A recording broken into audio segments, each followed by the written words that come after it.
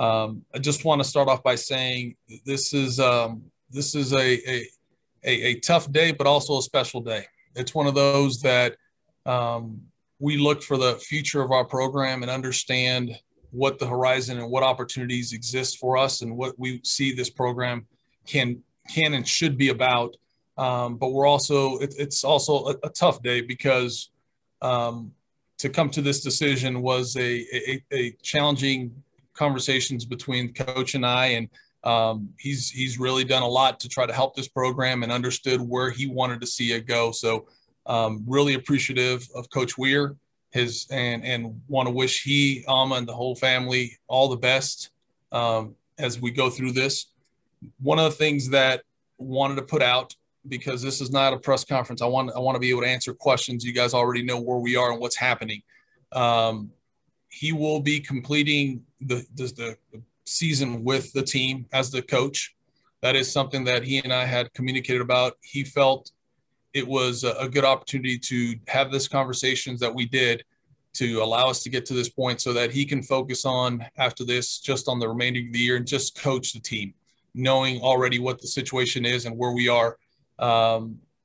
So I'm again extremely appreciative of Paul and being able to get to this point together, understanding where we both see this program and where it needs to be. And we look forward to this process and finding a coach that's going to really give us the opportunity to take those steps forward that we all see here. So with that, I'll open it up. I'll be happy to answer questions and go for it, Geoff. So the buyout, obviously, contractually, it's supposed to be $350 for the next 2 years, $700,000. Can you tell us, A, what the buyout is, how you guys got to that number, and also the retention bonus, the addendum to his contract, in which UNM paid $50,000 a year in lieu of the original retention bonus.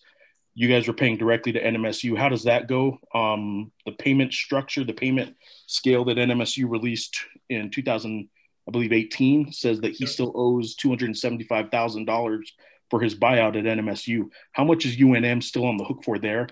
So total buyout that you guys owe Paul. I got you. You guys still owe NMSU.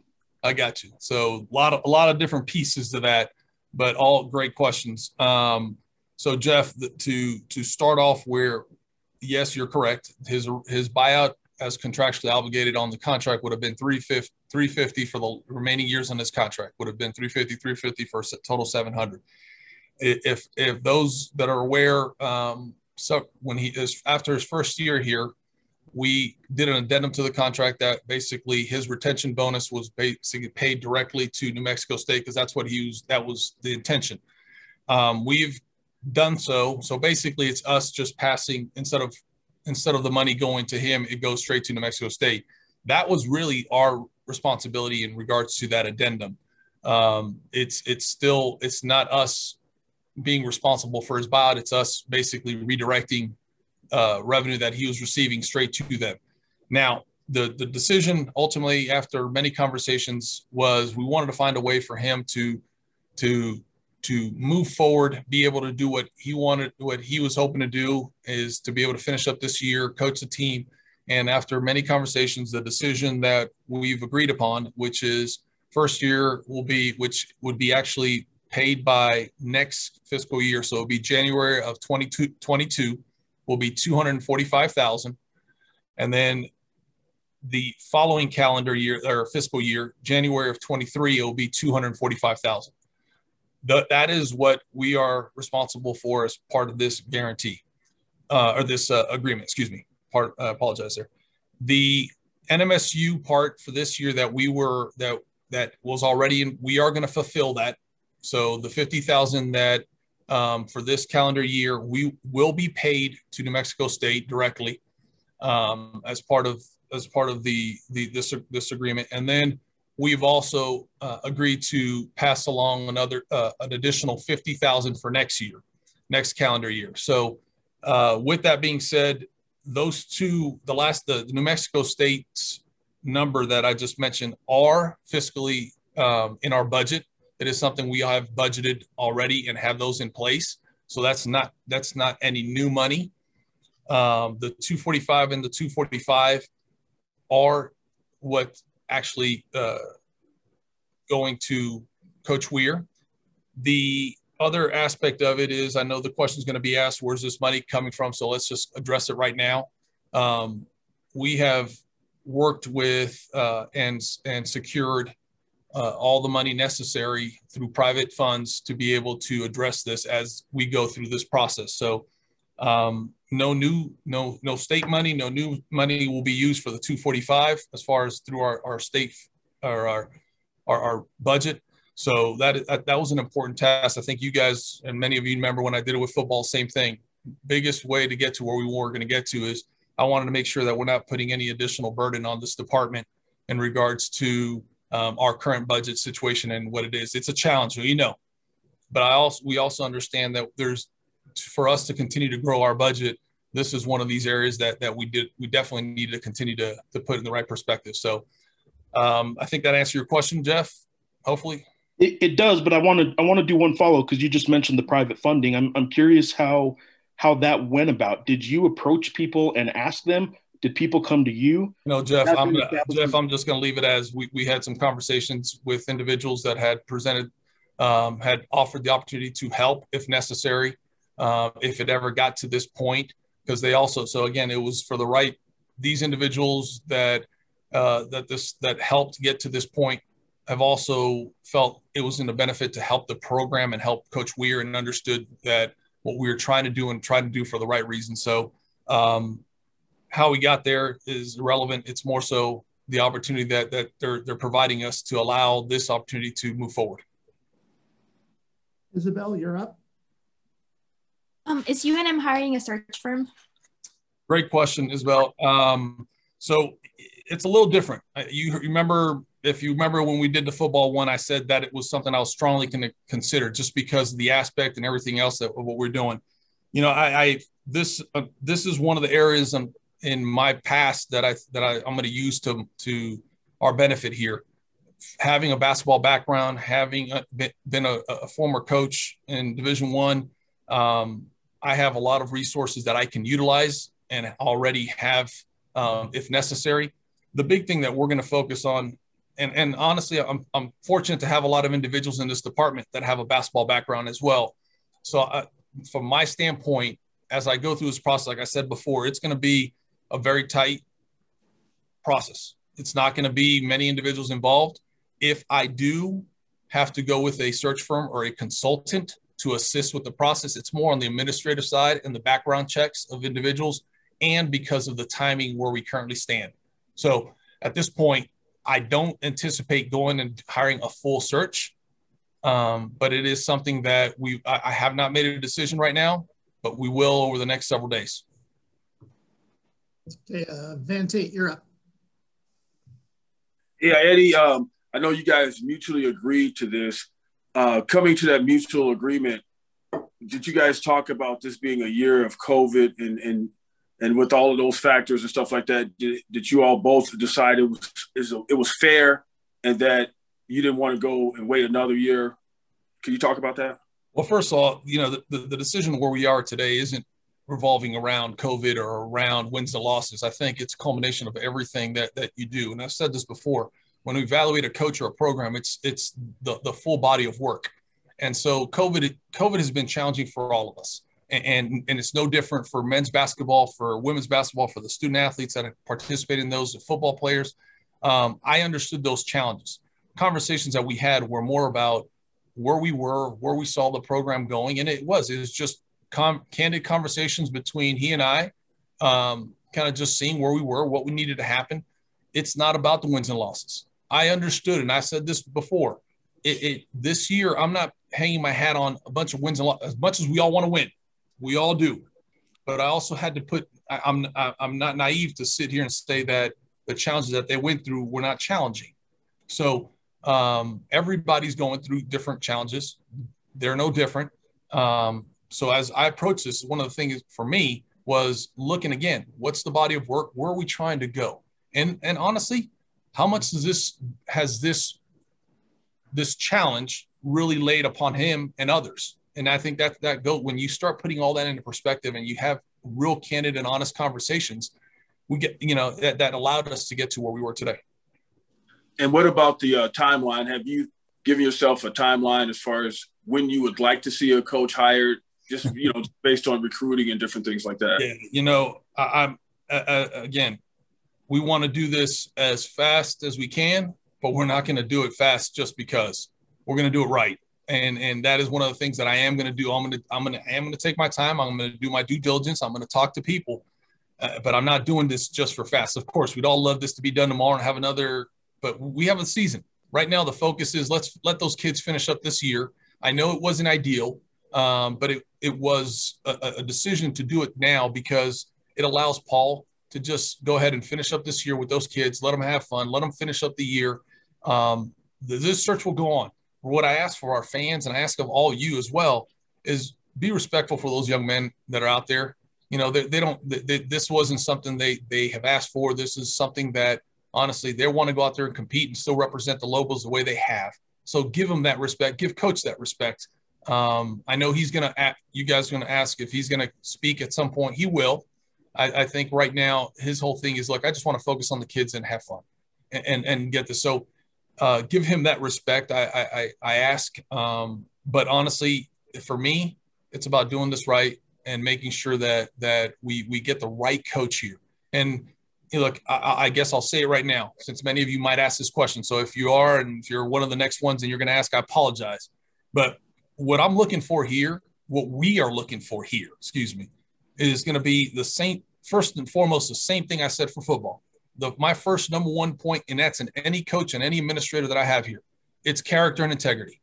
If a coach doesn't have the character and integrity that I need here, I'm not interested. I don't care what your past, how many games you've won. If you don't have the character, you don't have the integrity that I believe is necessary for this university, because this position is bigger than me. It's bigger than this. It's somebody who's going to help hopefully build where we all expect of Lobo basketball. So that's important. Second, player development.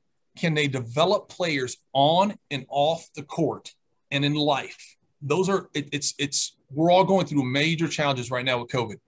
It's going to need somebody who can not just help them get better basketball wise, but basically help them prepare as individuals. I'm not saying that hasn't happened. What I'm saying, that is what I'm looking for. Third, it's going to be, and this is a little different now, because I've said this, it was one of mine for football. It was cultural fit. UNM is unique. And I've learned every day that I've here how unique UNM is. Danny has shown those things. I'm not going and hiring somebody just because they've been here. I'm not going to hire somebody because they played here. And I know there's going to be people, and I'm going to have an opportunity to sit down with many of them. The fact is, do they understand the expectations, how to communicate, the pressure that this job can be? So all those different factors are important. So cultural fit is going to be important to me. Community investment, that kind of goes hand in hand. Community investment. They're going to have to invest in this community as much as they're going to be a coach. If they surround themselves with great assistants and everything else, I do believe this could be a win-win situation. And then lastly, again, for me, this is a little small one, but it's very, very important. You can talk about what kind of offense they're going to run, defense, that's all good. That's all. And we'll get to that. But who are their mentors? Who are their advisors? Who are their people that they reach out to? Because it's important in life to know that we all need people that we can rely on, but it also helps. Honestly, it helps more and more the ability of them being able to have somebody to lean on. I mean, Danny's a great example, and I use Danny. He had not just that he had someone like Rocky Long. I mean, you look at the people that he was around, helped him navigate this crazy year. I mean, he told you, if it wasn't for Arizona State, that wouldn't be an opportunity. So I've gone a little further than I want to. I apologize, but I just wanted to give you guys and ladies a full insight of kind of what's going to be the criteria when I look into individuals. Mark Smith, you're up. You're muted too. You're also muted. Okay, Eddie just dismantled my entire question, which was the criteria. I told you. I apologize if I did, man. I just figured you guys were going to ask. Yeah, so I'm going to rephrase it since I got the floor here a little bit, but couple of other things with that. With the football search, you said that you would not answer comment or no comment with specific names. Will that be the same? Because like Coach K called me today, said he's ready to leave, but that doesn't matter at this point. No. Okay. I appreciate you asking that, Mark. The reality is I'm not going to comment on who's called me because my phone has been blowing up like probably you guys is it, and people reaching out to you saying, hey, look, if you don't hear from me out of my mouth that this is somebody who's a viable candidate, don't believe it. I am going to speak to a lot of individuals through this process because I feel it's important, but speaking to them doesn't mean that I'm interviewing them. It's really trying to find out a little bit about the ins and outs. So if you hear whatever rumors you hear, again, people are throwing out their names because they want to help themselves personally. There's people that are going to be that I can assure you that I will not be interested, that will have their name out there just because. So unless you hear from me, know that it's probably not the truth to it. But yes, sir, go ahead. And then how do you, will you give us updates periodically? Or, if we just ask you a name at any time, is it going to be a no comment either way at this point? Or how would you say that? Depending on how the search goes, Mark, I'd rather try to give you guys an update as the process goes. But if it goes as I hope it does and it goes smoothly and we can get through this process fairly quickly, I definitely rather get the process done than have an update. If for some reason, and it might happen this way, I've thought about it and I actually met with my staff or some others about this earlier. If we get to a point because of where we are in the season, we still have the conference tournament and others might be still competing, that this might take an extra couple days, this and that, then it deems that I have to come on and have a conversation, by all means, I'll be happy to do so. And finally, is there a total financial figure that you're working with? No, not at this point. I think we will start off where we are currently and assess it. One of the things that we're going to do is we've got financial challenges that we all know about. I'm not shying away from that. But we also have to figure out where the market value is, where we are, and where we plan to be. I want to get creative. I want to get creative when it comes to contracts. I want to get creative when it comes to opportunities. It might be something that's a little bit more backloaded, but it's still going to have expectations. So it's not going to be something that's just going to be fairly received. Those are things that we're going to go through. We're going to try to figure them out. But from my perspective, we're going to start off where we are today and try to see where we can end up with whomever the candidates are. All right, Lee Faria, you're up. Eddie, when did you say to yourself, positively, this has to change? Was there anything that you saw that just, pushed the button that said, I got to do something here? That, again, great question. Concerns, we all have concerns about different things. And, when you look at our fan base, when you look at the arena, those are concerning factors. It has nothing to do with the student athletes we have here or anything else like that. I think as I've gone through the last several years looking at our program, I knew the challenges we had. And Paul and we sat down after the last couple of years and we've had candid conversations about where the program is, where we need it to go, what are the steps we're going to do to get there. And some have worked and some haven't. So as I've sat here, and looked at everything, it's about honestly looking at the whole body of the program where it is. Honestly, it was more so kind of where we were both together at the same time as far as talking about where the progress was going with the program, than actually we've lost. There's a mad exodus of our fan base. It wasn't any of that. It was more so, again, assessing everything and after the conversations, kind of understanding that a change was necessary. Eddie, as far as you gave us your criteria, but how important is it to you that this person already have head coaching experience? Great point. I can tell you right now, I am strongly leaning on individuals that have had head coaching experience or are currently head coaches.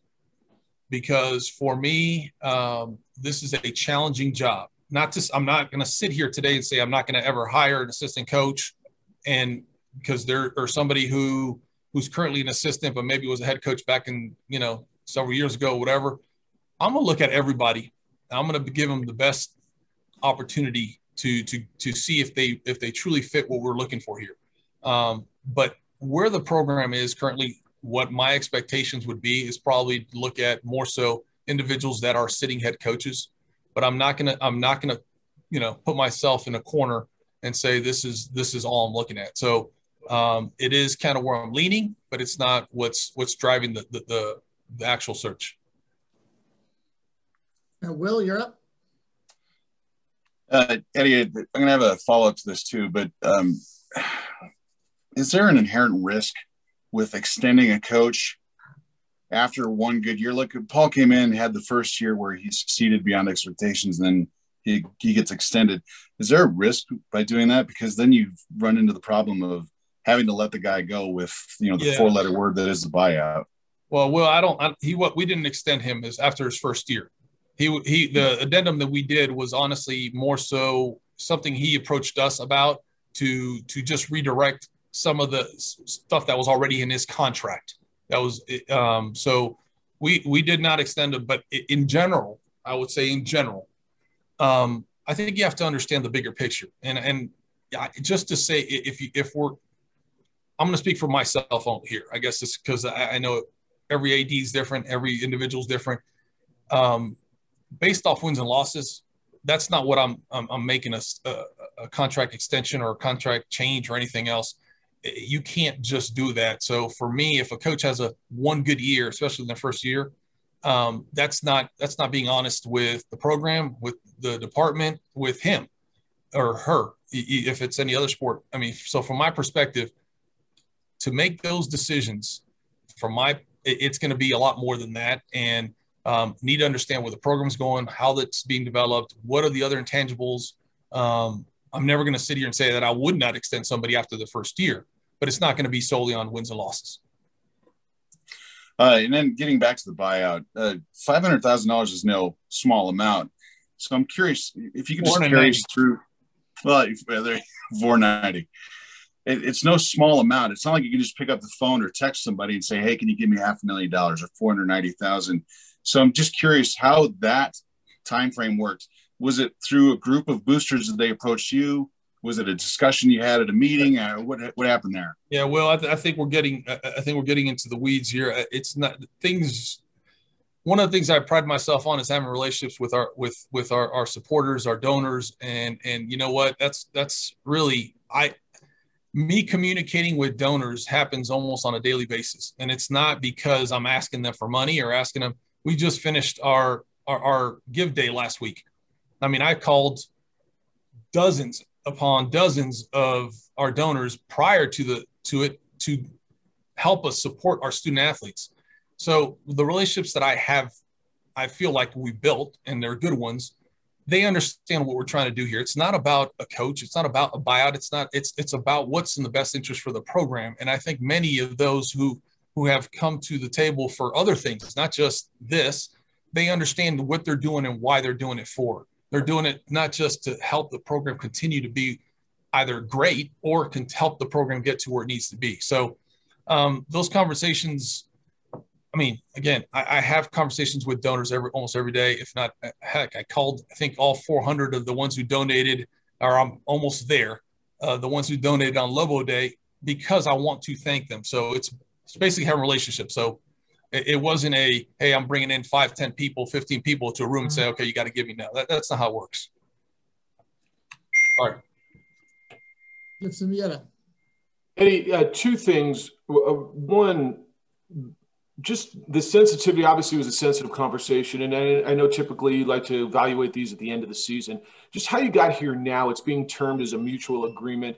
And as much as you feel comfortable in regards to the conversation with Paul, how that went and how you got here now. And I do have one other question after that. Sure. So first of all, Paul still had us really felt that he can try to do things here and make it where we needed to. So he just didn't come in here and say, I'm done. That's not how they got to where we are today. I mean, he really felt that there were things that he can do to put this program where we all expect it to be next year. But the more we communicated, the more we had those conversations and being honest with each other and just saying, hey, look, this is where it is. This is where the program is. What are the positives? What are the negatives? Everything else. I think that, you know, again, that led us to where we were. So it wasn't, first of all, Paul's got a lot of pride and a lot of hope and desire and vision as far as where he thought he can put this program. But when you sit down and you start evaluating everything he's saying, where are we and can we get there? You know, ultimately, that's how we got to the decision. So it wasn't that he came and said, I quit. That's by all means. Paul has been adamant that he wanted to try to stay here through the duration and hopefully get this thing where he saw it can be from day one. So I just, like I said, I appreciate him. I think he understood my concerns, you know, candidly, just where we were and where we needed to go. Secondly, and you alluded to this briefly, I know your phone's been ringing. I believe this, and I believe the majority of my esteemed colleagues on this call believe this, that this is a very desirable job. Absolutely. But there's this hum amongst Lobo fans, this where are we now? And for you, maybe just to assure Lobo fans, I believe that there's a lot of very, very big names and big, highly qualified coaches. I believe, and I think you believe, that I'm asking you, is this still a very, very much desired position in college basketball? You know, you heard me again. I go back to the football one just because of the timing, and it just wasn't that long ago. I mean, it seems much longer with COVID, but just with football, we had such an enormous amount of interest, and I try to express that in the press conferences prior and after of. People look at football and said, well, they only won X number of games prior to and this and that, and you got all these financial challenges. This is a very attractive job. This is a flagship institution of a Mountain West school who has shown it can win championships at every level. And so the fact is, in football, there was an unbelievable amount of interest by some very high-profile coaches. And I can just assure you now that basketball's there or even more, because of the history and the tradition. And so what our fan base needs to kind of remind themselves is UNM has had success. And just because of this recent or the financial challenges or whatever they want to say are concerns of why we can't be a great program again, or we shouldn't be as sexy or as interesting, I tell them as candidly as I could tell them, this is an unbelievable opportunity, and there's more people that are going to be reaching out for this job than many others that are not just open now, that will be open. So I'm excited because, honestly, I know the kind of caliber coaches we can have here. Now the question is, do they fit what we're looking for? Grammer. Hey, Eddie, one's a quick kind of follow-up to the buyout, and that's the mitigation part. You may have already said it, but if he does coach again, does that mitigate in any way? And is this paid over 2 years?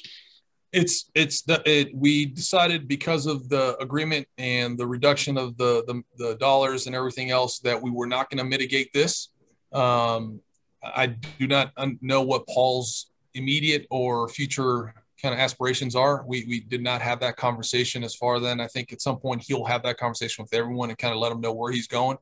But there's no mitigation associated with this, and it is it is to be paid as it's spelled out in the agreement, to be paid January of 22 and January of 23. So nothing this year besides the $50,000 that we already have in our budget. So nothing additional on this calendar year or fiscal year. Everything else will be next year and the following year. And those already, as I said, we feel confident that where the finances are currently.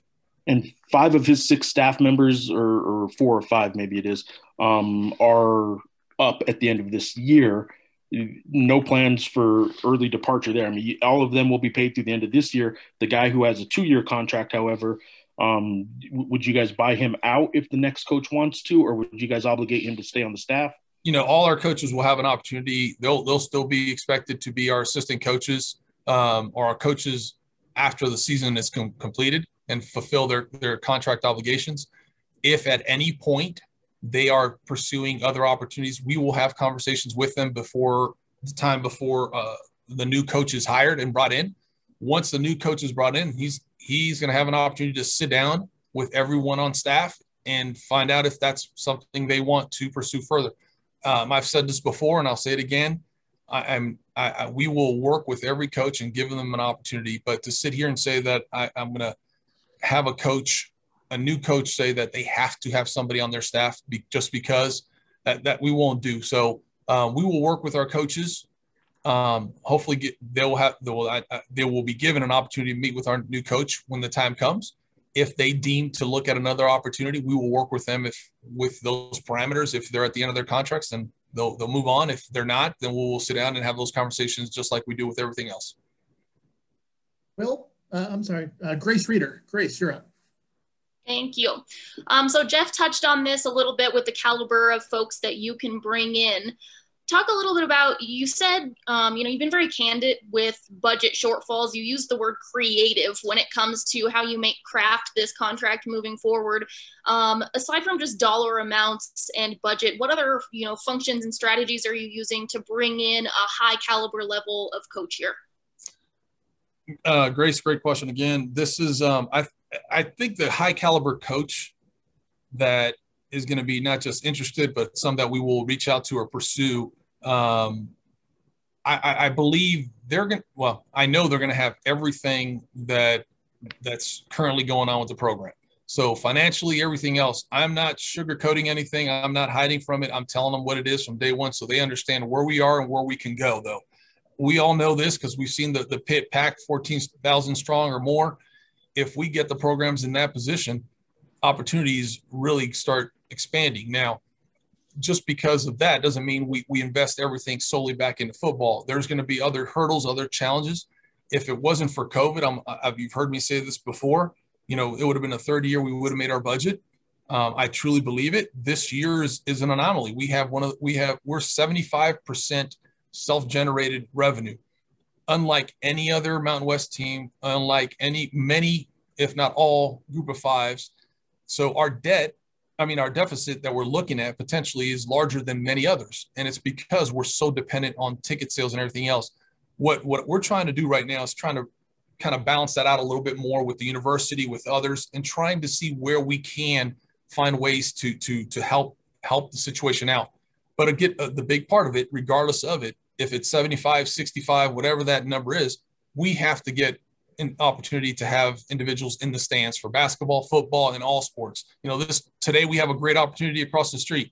We're going to have a baseball game. It's basically sold out. I think it's close to being sold out if it wasn't, with what we're allowed to have in there. So that's the start of getting us where we need to be. But when it comes to basketball, it's going to be getting creative, looking at opportunities, looking at scheduling, looking at how our budgets compare to others within the league, and see where we can tweak some things and make it right. Eddie, perhaps this falls under the player development portion of what you're looking for in your next coach. But how important is it that that coach has a proven recruiting pipeline that you can point to and see successful players in this person's path? And I wonder how much emphasis you'll place on home state talent. Is that something that you're looking to improve on? Yeah, I think football has shown that there is we have to do our part and take care of our first of all, our backyard. We've got to go through our state and figure out those individuals that we feel and they feel that we're to have an opportunity to be a Lobo. Because I know one thing, and I think we've all seen it in many, many different levels in whatever sport you look at. In-state talent usually works harder and has a lot more pride about that institution. It's not always, but more than likely it is that way. So having some individuals from the state of New Mexico, I think is very important. But that's something that the coach is going to have to determine. They're going to have to work out. They're going to have to build relationships with high school coaches and programs. I think it's important, though, to answer your question about the pipeline and recruiting. I think it's important for them to have a connection with the world of recruiting, basketball recruiting, and how unique it is. But it's also their part to hire assistant coaches that are that have the integrity, that have the ability to be able to get into these inroads and make the opportunity to bring some of these talented young men here. So it's important, but it's not a high priority to be a top recruiter. I want a very great, as good a recruiter as anybody else, but I also want them to develop the student athletes, because I've seen coaches that are out there that are not getting the 5 stars, but they're getting the 3 and the 4 stars. And when they leave, they're all Americans, or they're developing. I mean, I'll give you a great example. And I just say it because of what I know, what kind of person he is and how he develops, an Anthony Grant of the world. And I'm not hiring Anthony Grant. So let's just go ahead, and he's got an unbelievable job. He's one of my mentors, and almost a second father to me in many ways. But how he develops student athletes. I mean, if you look at the young man who left last year, Obi Top, he developed what he developed. And I think it's important for people to know that it's not just about getting 5 stars. It's about how they continue to grow on the program. So that's why it's important. And then grow individually as a person, which is important, because they come back, and many of these end up living here in our community and being role models. So that's important to me. Will? Eddie, attendance at men's basketball games is at an all-time low for the Pit. And I'm curious, can you even hire a coach who can inspire fans to come back? And how do you fix that? Do you need to make a splash with the next coach? Like kind of what Danny did. When Danny came in, he kind of got people energized and talking about coming back to Lobo football. Sure. Is that even possible with basketball? Oh, it's not just possible. It's definitely extremely doable. I think anybody you bring in here, regardless of the splash or anything else, I know firsthand they're going to generate interest. And so the question upon them will be, how do they embrace the community? How does the community embrace them? How do they start? What do they do on the court? We're not going to get enough. I mean, could I win the press conference by bringing a coach with a big name? Sure. That doesn't build stability. That doesn't build a program. And what we're trying to do is build the program here to where it needs to be for success, not just past 1 year. So I'm looking for, again, it goes back to, it's not about the splash. I think whomever we bring in, hey, Danny wasn't the most touted individual when we hired him. There were more individuals out there that had better credentials because they had been head coaches or this or that. It's about the right person that understands what we're trying to do and how we need to do it. And that's important to me. So I think the coach that comes in here, we will do his part, but the other thing is we will too. As a department, that's our responsibility. We got to get out there. We got to get individuals interested in doing what we got to do. But again, we've got COVID. We still got to kind of go through right now and make it happen. Now let's go Mark, and then Geoff will have the last question. Grammer. Mark, then Grammer. Got to figure out how to unmute himself. Keep muting me there. Eddie, how much of the process is going to include guys talking to you about your commitments here? You look at what you came into. You've had to replace a football coach and a basketball coach here in a short period of time. It's kind of the nature of the business right now that coaches come in, they have a different athletic director in a few years. How much of that is part of the conversation, and how concerned are you with guys looking to find out your commitment to how long you're going to be here, and do you have answers for that? Again, great question, and I appreciate you asking that question, because this is one of those questions that's asked, and it's asked quite a bit. People say, well, he's never going to be here. He's not going to be here. Danny and I had a very candid conversation when we went through that process. He asked me, look, man, I know you're going to be up. What I'm trying to find here is a coach that's going to be here for the program, not for me. It's bigger than Eddie Nuñez. It's bigger than everybody else in this department. I need somebody who's going to embrace the culture, embrace the coaches, the other coaches on the staff, the community. And so for me, I tell them firsthand is, look, I don't know how long I'm going to be here. Heck, they could fire me tomorrow. And I mean, it's out of my control if I'm going to be here or not. I know that there's going to be interest. And has there been interest? Yeah, candidly, there has. And I'm very honest with my coaches and my staff. At any point, if anything happens and I get to a point like that, then I'm going to be honest with them and let them know where this situation stands and where it is with me. But any coach coming in, I am going to tell them the same thing. I am planning on being here as long as the university wants me to be here. And as long as we're having an opportunity to continue to be great, continue to compete for championships, academically do what we're doing. If we're doing all those things, then this is an unbelievable place to be. So I'm committed to UNM. I'm committed to being in Albuquerque, New Mexico. But I'm also going to not sit here and say that I'll never look at something because again, as quick as I could look at something, somebody also could fire me tomorrow. So it's about finding the right person for UNM, point blank.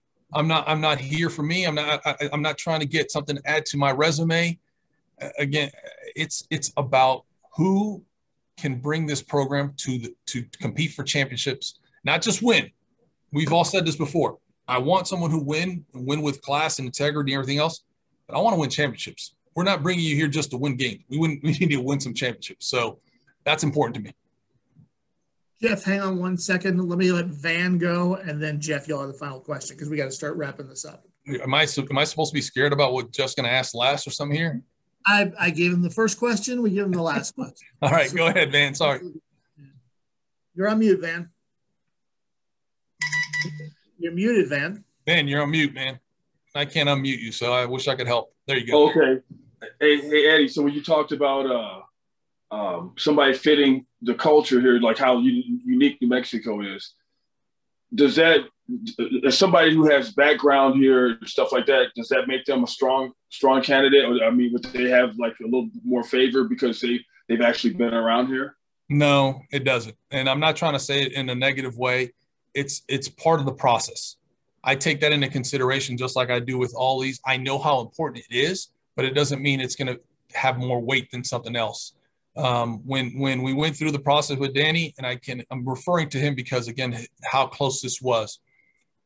He wasn't the top candidate when he walked in. I knew I had a lot of interest about him, but the fact was I didn't hire him just because he was from here. It's because of what he did when we sat across from each other, and he sold me on his vision and what he was trying to do and how he was going to do it. So from my standpoint, it's important to know that they have an understanding. But if they don't, hey, I wasn't from here, but I understand how important this is. I've been to a Matanza, I've been to some of these other places, other things that you have to embrace the community, and they have to know that you're authentic about it, not just fake. And I think that's important to know is when you sit down with somebody, you can see where they've been and how they've done things and how they treat people and all that stuff. That's going to be part of this process, is learning how somebody can really understand what New Mexico's about and look at the future and say, this is not just a one year situation. I don't want a coach that's going to come in here and just be here for a year. I mean, I want somebody who's going to see the future and see how great this can be. All right, Geoffrey Grammer, unmute yourself and bring it home. Eddie, I hate to do this, but since I'm the one that sits in the F&F meetings and the Regents meetings, I got one more financial question that Go for it. I know you don't want to get into the who and all that on the private donors, but where is this going to show up in the budget? Does it come out of Lobo Club fundraising money? Is there a spot on the budget that we will see over the next 2 years this show up? And if not, in the athletics budget, where does this money reside on paper somewhere so it can be tracked? It will be tracked because, as you'll see in the future, when those payments are set to be made, they will not affect our current budget. So you're not going to see it being pulled or anything else is going to be reduced for it. It's going to be these are donors that have stepped up. They have the funds are in place, and we will transfer them accordingly as that expectation. These are given for the future of the program. So there's a lot of things we can, of course, use this for and do things with. So it's not just these individuals that stepped up did not just step up for this alone. They stepped up actually for bigger things for the program. What do we need to do for the future? We established an endowment, several months ago for the future of the operations of basketball.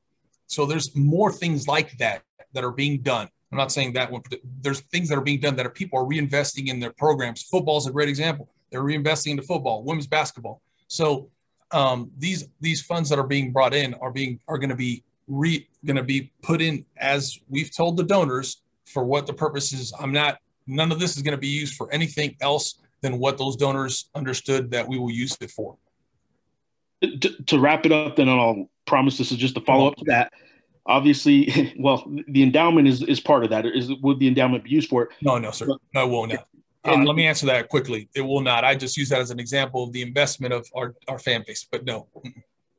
And then the next part is, and this precedes you, I get it, but the history of buyouts here is that athletics hasn't actually paid the buyouts of their past coaches. Now, that may be different with Bob Davie. I realize that that's most recent. But in basketball, Craig Neal's $1 million buyout was transferred over to the main campus, and it was never announced by anyone in athletics. It was never announced. We found it at the Journal a year after the fact and reported that somebody on main campus paid for it. So the tracking of these buyouts in an athletic department that has the history over the past decade that it has is something that I think the community should be able to follow. And that's why wherever the payments are coming from and where they reside on paper somewhere, if that can be tracked, I think that's a fair question to keep following up on. I agree. I think you guys all know me by now. I'm gonna be a straight shooter with you guys. I'm gonna tell you where it is. I've said it since day one. We're gonna be accountable for everything we do.